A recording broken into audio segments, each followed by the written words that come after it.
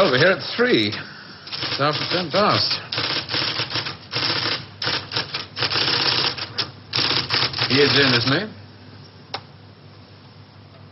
One of the big boys wants to see. He always pulls the same trick. Sends for you at 3 and sees you at 3:15.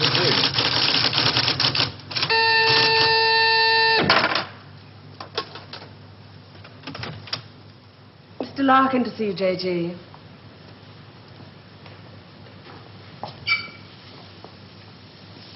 I'm sorry for the captain. Sit down, Mr. Larkin. Thank you. Do you smoke these things? King of Kings, sirs. Yes. Very surprised we got you to come here, Mr. Larkin.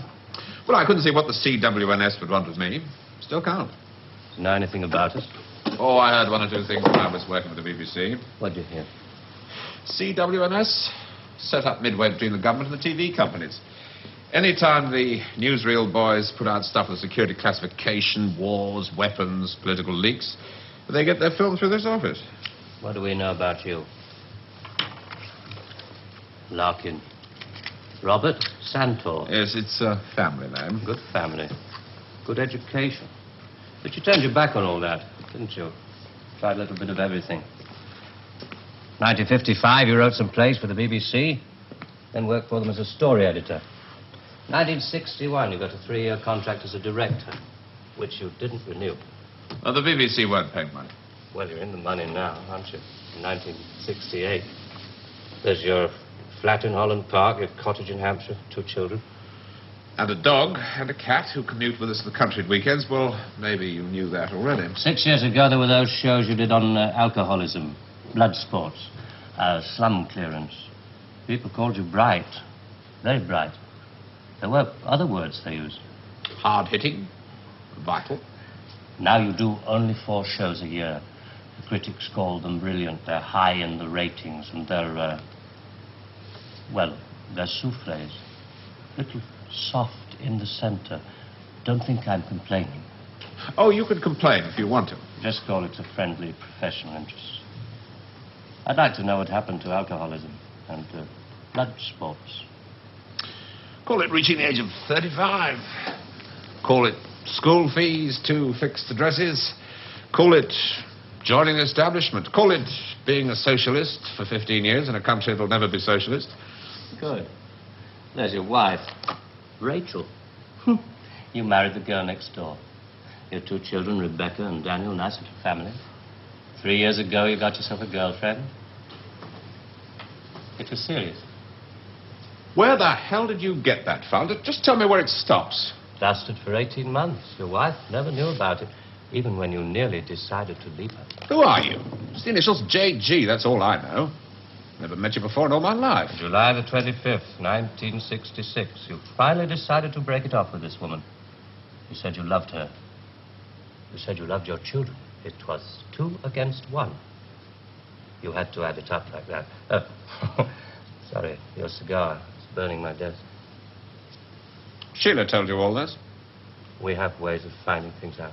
But why? If it's blackmail, the thing won't hold water. It's all in the past. Well, there'd be pain, of course, for Rachel and the children. But you wouldn't get anything else out of it. No, it isn't blackmail. We've just been interested in you for a long time. Interested? You went back to your wife because you said it was 2 against 1. I call that very responsible. We're interested in very responsible people. In fact, we have a little index for them. We call it their power quotient. A ratio of responsibility as against aggression. Yours is very low. 0.2. That's very low. Just what we need. Sit down. Please. I'm sorry, the language must seem rather strange at first, but we take it very seriously. Just to show you how seriously, I'm going to tell you how we checked up on you. We call these things surgical transmitters. One was fitted inside you when you went into the Charing Cross Hospital 3 years ago. Appendix, wasn't it? Transmitter? Are you trying to tell me that you listen to every word I say? A machine does. untouched by human hand. There's a little gadget in these things that ties up with the pulse rate. Puts a bleep onto anything that you're excited about saying. British. Power quotient, surgical transmitters, high-speed tape. It's Doctor Who. I'm for the real world, Jack. Good afternoon. I should just have to give you an example. On July the 26th, 1966, you were talking to this girl, Sheila, about love. You said to her, I quote, "The kind of love I have for you, Sheila, well, it's bed love and it's more. It's staying in bed till 6 p.m. and saying I can't go to the office today. It's eating breakfast at twilight, laughing at leaves on the pavement." I don't believe there's any such thing as these surgical transmitters. You got Sheila to tell you all this, then you wrote it down the way I might have said it. You're a good guesser.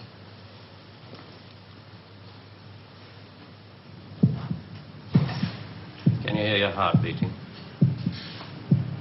It's eating breakfast at twilight, laughing at leaves on the pavement, getting a cab to a silly movie to Paris. It's moving when you're tired of staying still. And I've done it all before when I could do it with no ties.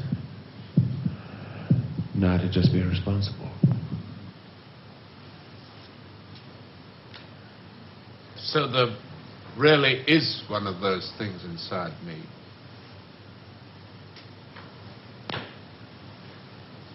What do you want?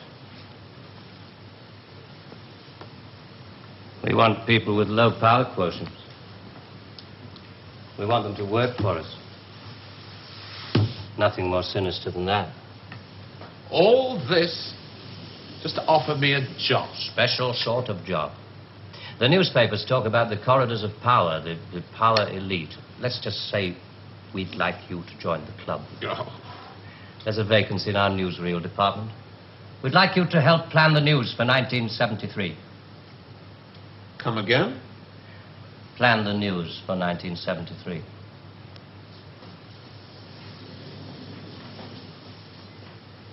What are you doing? I just want to make sure the sunlight's real.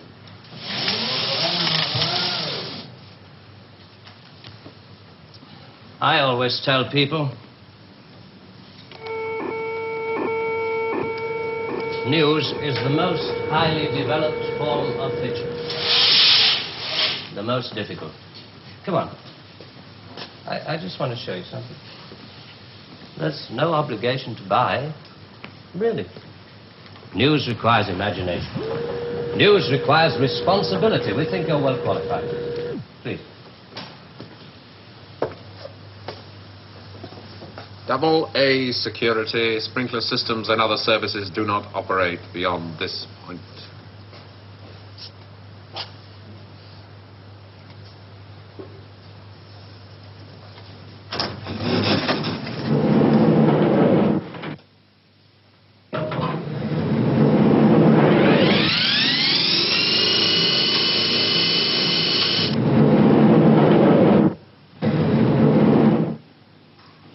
'73.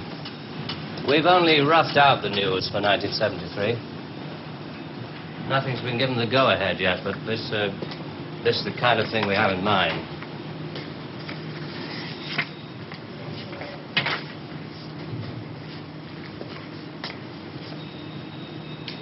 Come.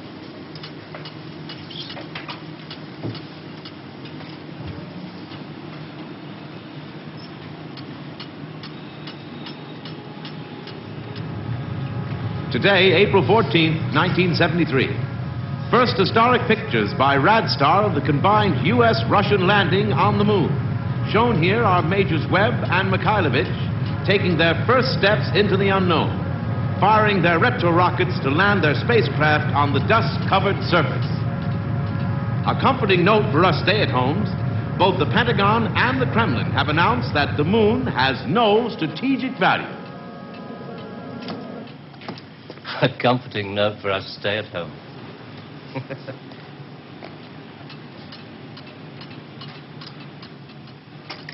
I can't show you any film on this next model. We haven't photographed it yet. But this is the way it will sound. June the 22nd, 1973. The State Department releases film of the ultimate weapon, codenamed Icarus. This satellite is equipped with a solid reactor. In layman's terms, it can freeze air solid, stopping all missiles, killing all forms of life. Icarus orbits at the same speed as the Earth, can hang in position over every major city that threatens the peace-loving nations. Rather proud of this one. Come on.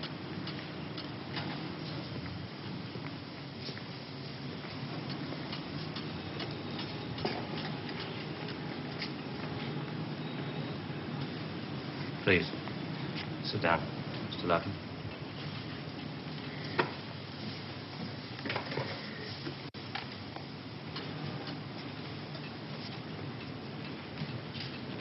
September the 5th, 1973. The new phase in global warfare. War by example. At 4:32 our time, China took out the remote Indian border village of Bangalore, unprotected by the Icarus network. After the first 2 5-megaton H-bombs had fallen, the 9-way hotline finally Switch it off. effect. But This is going to happen in 1973. You're going to make this happen? No. We're going to make models much cheaper. Then we photograph the models. Fake newsreels. Fake newsreels. For the past 10 years, people have been looking at our fake newsreels and listening to our fake commentaries. And they accept it for the truth. And you can do it. Stop 100 people in the street. How many of them have actually seen a missile or a satellite? They're just told they exist and they believe it. Yes, you're getting there. I knew you would. Well, now, the moon rocket and the satellite, that you can get away with. That's too remote for people to grasp. It's too far away. But this... I mean, you invented this village on the Indo-Chinese border. Oh, yes. Well, somebody could check up. Very mountainous territory up there. There'll be no survivors in 1973. No rescue work. Radiation scare. Yes. You can do it. This could be the news for 1973. Not necessarily exactly like this. We only plan in detail 1 year ahead. Oh, you only plan 1 year ahead. Hey, tell me, what is the news item that's bothered you the most in the past year, 1967? Oh, well, it has to be the new American intercontinental ballistic missile, the Boy Wonder, doesn't it? Just the one I asked him to set up for you. The new ICBM, codename Boy Wonder, with a much-talked-about Mercury warhead. I haven't any special effects up here, but perhaps with the proper sound. Blast off. And Robert Larkin, television director, high IQ, 35 years old, is scared. Scared by nothing. It doesn't work. It's a scientific impossibility. The same goes for the much-talked-about Mercury warhead. Perspex. Well, if this rocket doesn't work, then the others... They have a fireworks party at Cape Kennedy almost every other day. Well, you didn't really believe there were all these things whizzing about up there, did you? Sputniks and rockets. Astronauts crossing their legs for 8 days. How long has this been going on? Since Hiroshima. And the H-bomb, you mean... that doesn't work either? Right. Dirty. Very, very dirty. What was your first reaction? Relief. Oh, yes. Yes, it has to be relief.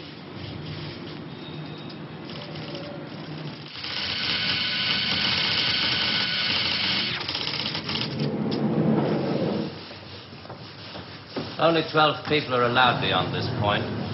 Most of them work in the photographic department, taking phony newsreel pictures of our models and processing film and so on. Sit down, please.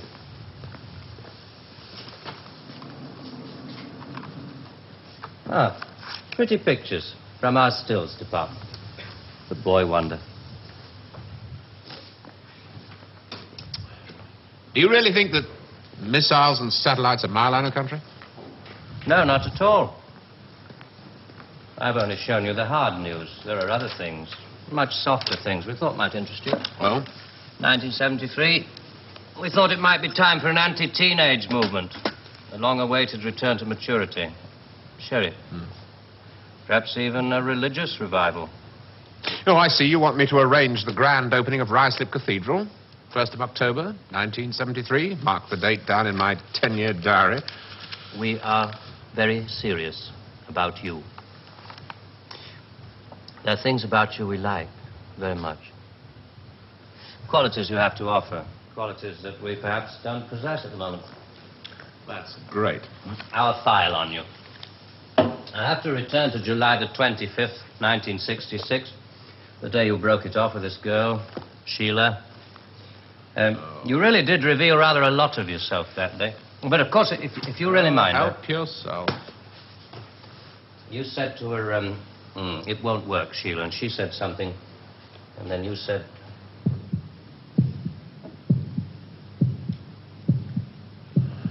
You remember I went away with Rachel and the kids to the seaside? It was midweek, and this huge stretch of sand was empty. Just a circle of footprints around 3 sand castles and tracks out to sea. The whole damn day of my family marked out in front of me.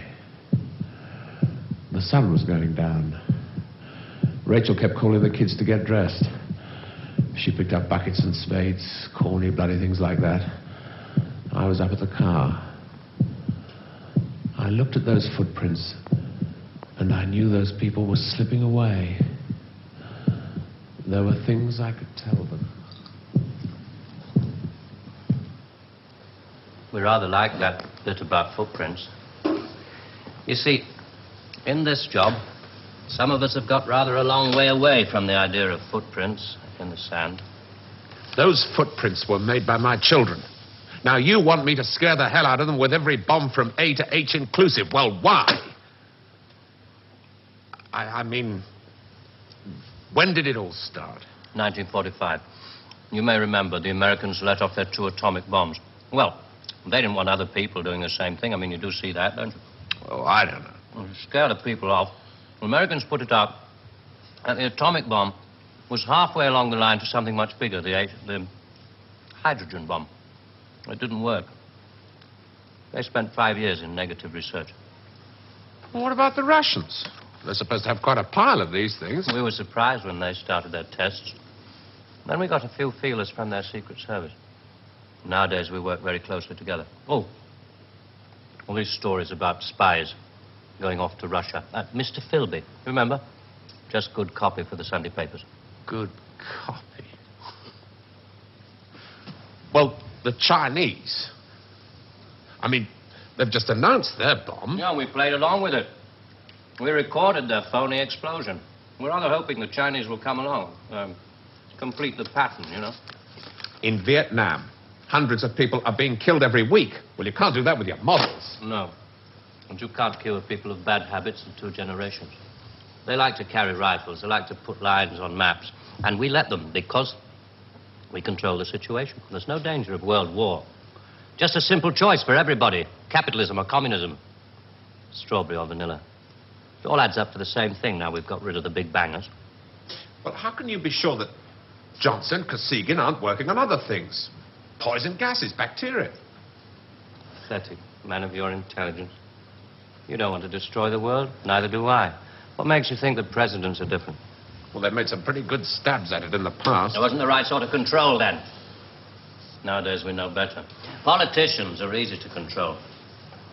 The grosser mentality boys who like to be photographed getting in and out of Daimlers in Whitehall. They come right at the bottom of our organization. A few rungs up the ladder, there are the people in the top secret factories.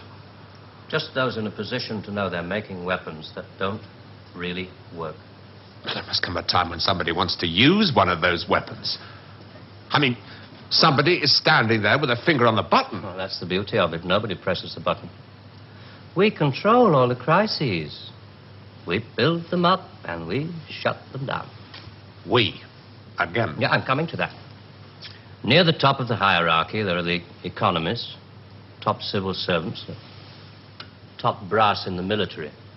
Those men who are supposed to view the nuclear tests and so on. And above them, CWNS. Right at the top. Classified World News Service. Just who the hell are you? It's obvious, isn't it? Just a very few of the top people in communications in every major country in the world. Oh, you mean you run all these magazines? No, of course not. We just get them to take some of our copy every week. Television is much more important to us. It all happens so quickly. You say you can put out what pictures you like on television.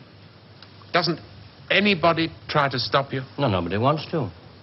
99.386% of the population wouldn't believe this conversation. And the rest are working for us. And they're the top minds, the really responsible people. They know they're guaranteeing the lives of their grandchildren the only foolproof way. Scaring the hell out of their grandchildren. Well, I won't buy it. You must admit there has to be some kind of control in this world of ours. Look at this. And remember that 1/4 of the world is starving. There are the full bellies and the empty bellies. Some of the empty bellies carry rifles. Well, we full bellies are getting a bit flabby. We're not very good with rifles anymore, so we've devised 2 ways to keep the empty bellies under control. One of them is this fictitious hydrogen bomb we've talked about. The other one is money. Enough money to fill some of the empty bellies and put a hopeful smile on the faces of the others. A great wall of money all around Britain. And it's no secret that the British economy is in trouble at the moment. So we have to put that right, too, to stay alive. We have to control the people in this country. Scare an ostrich, buries its head in the sand. You scare a hedgehog, it rolls itself up into a ball. When a woman's frightened, she goes out and buys herself a hat. You mean you scare us so that we'll buy more, so that money moves quicker, production moves up? We don't say scare when we talk about human beings. We say threaten them emotionally. And there are all sorts of ways of not just the big ones like the hydrogen bomb. Overcrowd them a little with bad planning. Sell them too many motor cars. Anything to keep them a little bit removed from reality. Nowadays, people don't work for money. They work for the idea of money. They don't even love for love. They love for the idea of love. They only hate for the idea of hate. It took us 5 years to find a non-addictive drug, one we could pay off against the hard drugs. LSD. You marketed that? Oh, yes, of course. And for a very good reason. Some of these protest movements were getting a little bit too close to the mark. LSD gave them nice little hallucinations. Made them talk like 3-year-olds. Throw flowers at policemen. Shall we talk terms? You're not still going to ask me to work for you? I'm afraid I've had to put all this rather bluntly. You see, there wasn't really very much time. It must be rather a shock. Well, I mean, most people realize that the world is controlled from about 6 big cities. But it must be rather shocking to learn that a 1/6 of the world is controlled from this building. You mean you? Oh, no. I only rate an office on the 7th floor. There are 2 other offices above this one. And a giant computer system. Link number 4 in world control. A computer? Well, what's so remarkable about that? It's just a machine that can store a vast amount of information. A machine that knows too bloody much. Now you're being hysterical about it. The computer's very simple. You feed data into it. Anything from the Wall Street closing prices to the North Atlantic weather reports. And you get decisions. That machine's taken you over. It's just a machine. Extra hands for the people who know how to control it. Well, This one, above us, it's square, in a box. Yeah, I suppose you could call it square in a sort of a box. Do you know why I go away at weekends? To get away from people in boxes. They live in boxes. They get their thoughts, their problems, and their answers out of boxes. And I like to get away at weekends because they're not people anymore. Now, you know all about me. My cottage in Hampshire. But did you know that there's a line of trees that goes right up past the house? And the noise they make is like the sea. Did you know that I find it difficult to sleep in the country? And I like to go and stand in the garden before dawn. And I feel good because I know that my wife and my children are asleep inside. And I like to go out and walk past the wet hedgerows until I can see pasture land and the smoke from the cottages in the This village. may be all very well for one of your grassroots programs, but I'm afraid time is running out. I ought to tell you, we pay a great deal of money. We can afford to. We save such a lot on things like the national defense budget, so on. We would start you off at £250,000 a year. Oh. Rising to £1 million when you make the Ministry of Morality, which I know you will. Will you let me out of here? One little point. I should have told you about these surgical transmitters.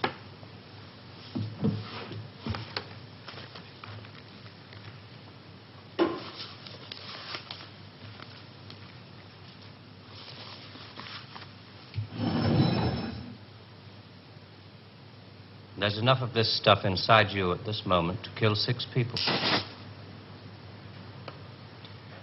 There's a button we can press. I'm sorry about the dramatics. Our boys call these things the oral contraceptive. Keeps them from talking too much. So there must be one of those transmitters inside you. Who presses the button? Extra hands. All this stuff about the computer being extra hands for the men who know how to control it. That machine controls you.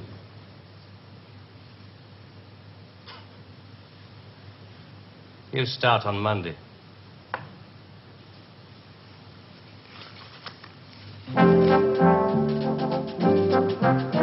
Early controversial classics from Dennis Potter next weekend with the first of the Nigel Barton plays on Saturday at 11:20.